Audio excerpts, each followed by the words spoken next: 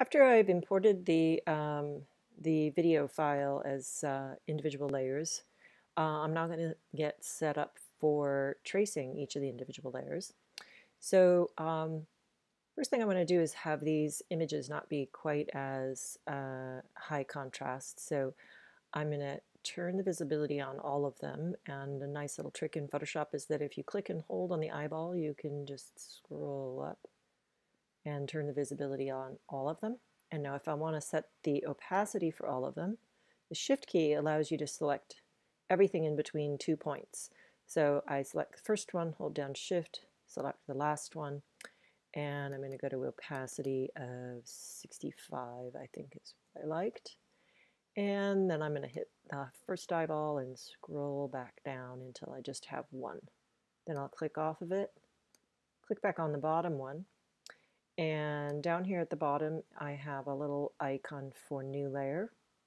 It's also in the drop down up here, new layer, or Shift Command N. So I'm going to click on new layer. Now that's going to be a blank layer, and that should come in at 100% opacity. If I turn off the back layer, actually I had made one little change, let me put it back. What it should look like for you initially is this, because it is 100% opacity, but there's no fill on it, and we don't want a fill, otherwise we're not going to be able to see our photo underneath. So think of this like a piece of clear acetate that's on top of it. It will pick up the ink that we put down, but it's not going to interfere. But in order for, when we're working in Photoshop, in order for us to know when we are on a transparent layer, if it was just white or gray, we would think it was filled with white or gray. So they set it up with this little checkerboard. That just tells us that's transparent. Well, we know that. So we're going to go ahead and make it white so it's a little easier for us to draw. To do that, we go to Photoshop, Preferences, Transparency, and Gamut, but Transparency. And you'll see that you can set the size of the grid and all of that, but we're going to make our grid not checkered. So one of the checkers is white, so we're just going to turn the other one into white. So I can go all the way up in the corner, and I can double check that all my colors are set to 0 and say OK and then OK. So, and if it wasn't transparent, I wouldn't be able to see through it at 100% opacity.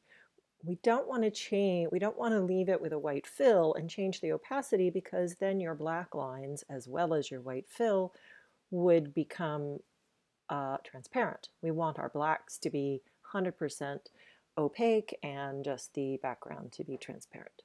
So I'm going to go ahead and do that for each layer.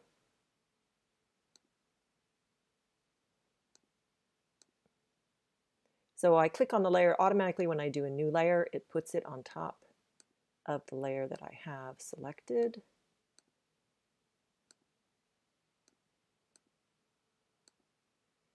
And so I would do that all the way up to the top. So every layer has an image and then a transparent layer on top. Now, so that I don't accidentally work on the wrong layer, I want to lock all the layers except the one I'm working on. However, if I select a layer that's not visible, it doesn't allow me to lock it. So I'm going to click and hold on the eyeball and scroll all the way up to the tippy top and check that my scroll bar has gone all the way to the top. And then I'm going to select the layer on one end, hold down Shift, select the layer on the other end, and click the little padlock. Now I'm going to turn the visibility back off again. Okay, so all those are locked, which means that if I tried to paint on this layer, it's going to say, no, you can't do that, it's locked. So that's good. So the only one I want to unlock is this transparent layer. And I want to make that visible and the one underneath visible. Now keep in mind, sometimes we've unlocked the layer we want to work in, but we've highlighted another layer. Whatever layer we've highlighted, that's what we're trying to work in. So again, it's going to tell me I can't do that because I'm trying to draw on a piece of paper that right now is invisible. So I need to be sure that I've selected the layer I want to draw on. And if accidentally I had unlocked this layer and I started to draw on that, well, the photo and the drawing will be fused together. So that's not going to work. When things like that happen, you need to know that Command Z in Photoshop only goes back one level. If you need to undo more than once, you have to add Option, Command, and Z. And Shift Command Z will bring you back forward again. Optionally, you can go to the History palette, and it shows you about 20 of the last steps that you did, so you can go backwards if you make a mistake that way as well. Okay, so now I've got this layer is going to be locked. I'm going to work on this one, and I'm ready to start drawing. Now, I'm going to use the brush tool, and I'm going to use my graphics tablet. I want to set my brush size. So I want to think about how big I want my line to be, depending on how detailed my drawing is going to be. So this line is a little bit horsey. It's a little bit big. So I'm going to go here, and actually this reminds me, if a 5-point is this big, that means the resolution of my image is probably pretty pixelated. Now, normally I would say you can never res up an image because you're not going to get a less blurry image. But in this case, we're just going to use the image to trace, and then we're going to get rid of the image. So if you look at this, when I draw, if you zoom in, my line is pixelated. So in this particular case, I can change the image size so that my drawing is at a higher resolution, even though my image isn't going to matter. So for this test, I'm just going to do it at 2000 pixels wide and go ahead and say OK. I may give you slightly different parameters when we start doing some more advanced animation, but right now I want to make sure that you have enough space on your hard drive to work with this many frames. Okay, when I do that, it's going to zoom in, so I'm going to hold down Command and press the 0 key, so it zooms back out. I can always do Command plus to zoom in a little bit. Now I'm keeping in mind that I have 18 layers to draw, so I don't want to get super detailed about all the facial features when what this is really about is about getting a figure to walk. So now I'm going to look again at what's my line size, and I could make that a little bit smaller if I wanted, or I could make it a little bit bigger. I think I'll leave it at 5.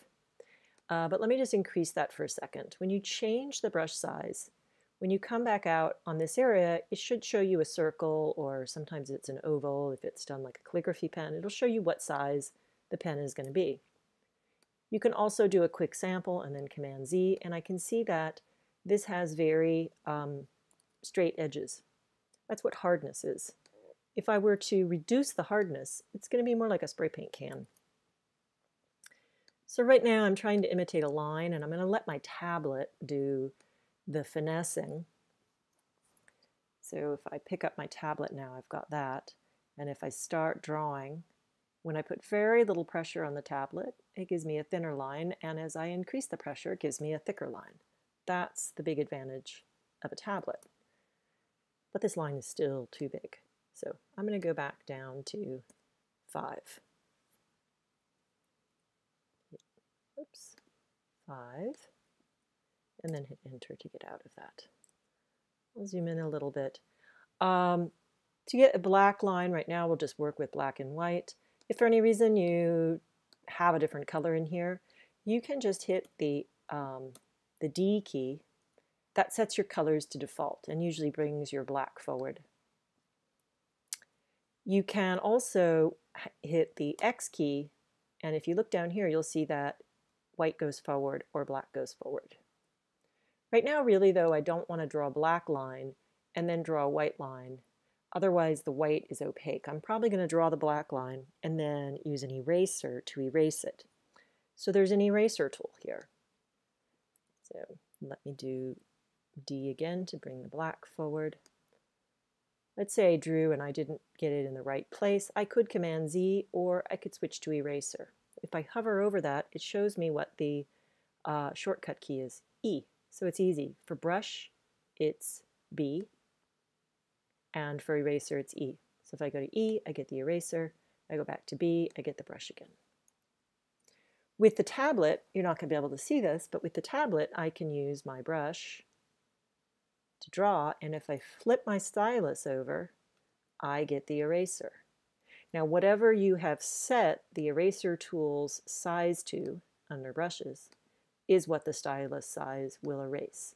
Now, some of the less expensive tablets, they work just as well, and a few of them don't have an eraser on the back side where you would typically see one on a pencil. What you can do instead is go to your system preferences, assuming you've installed your tablet's driver, go down to your tablet, and you will often have on these little click buttons here, which I currently have disabled because I'm always pressing them by accident, but I can set one of those clicks to erase. And then that means I can draw with my pen, hold down the click, and I can erase. You set these clicks to whatever it ends up being that you do most often that you just want to have at your fingertips. So now I'm going to go ahead and do my first drawing. Takes a little while with the stylus, kind of get used to working with it. Sometimes to avoid having to undo too much, I'll take my hand off the stylus. That way, if I were to make a mistake and I pressed Command Z, it'll only take off a certain area of it.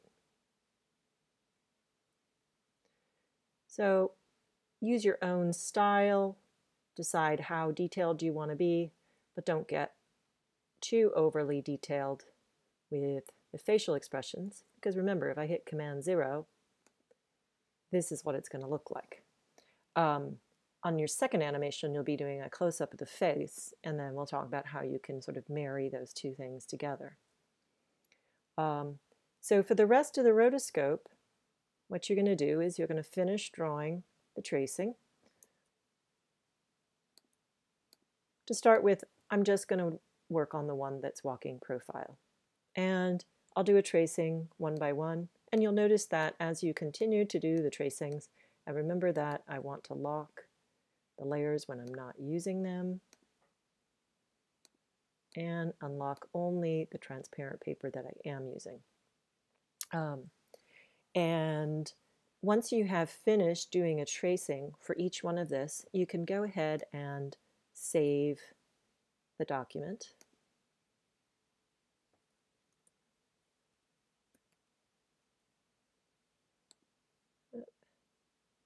Save this as a Photoshop file, PSD.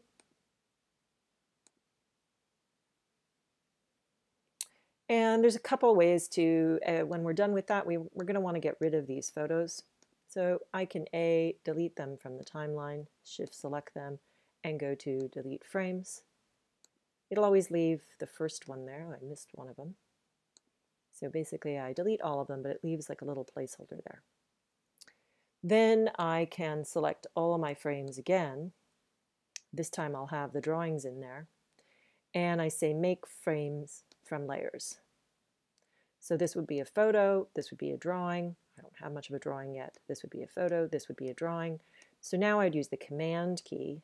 That allows you to select multiple things but that aren't next to each other. If I were to add Shift, oops, it would suddenly select all of them.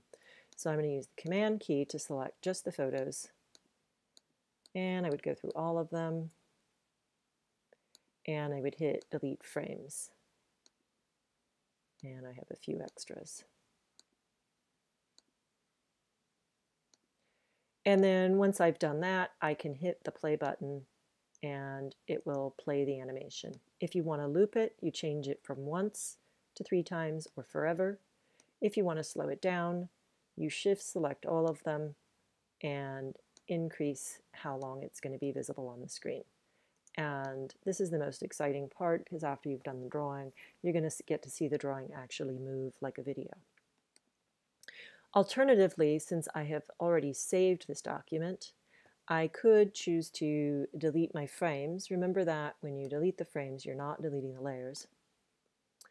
But if I know I am done with my drawing and my tracing, I could do a save as.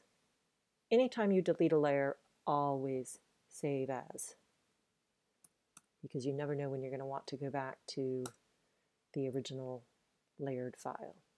So this would be only if I'm absolutely sure I'm done with these layers. I could then select the photos and I could delete the layers.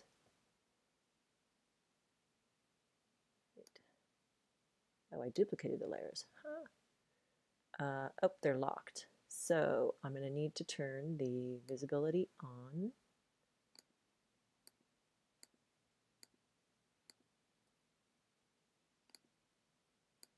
And yes, animation is time consuming. I'm going to turn that on, and then I am going to unlock everything. And then it'll allow me to delete the layers that I want to. Hit the trash can, say yes, and then use Command to select every other one again, and hit the trash can. So this time now, I'll just have my drawings. And so if I know I want to make edits to the drawings, but I don't need to keep tracing it, I'll do make frames from layers, and it will, because sometimes as you work in the layers, it does weird, you'll notice it does weird things to your drawing on the timeline, and you just need to refresh that by deleting it and then going back to make frames from layers again. And then that's it for now. In the next step, we'll talk about exporting to video and starting to bring things into Premiere and playing with them in there to do more complex things. Okay, thank you.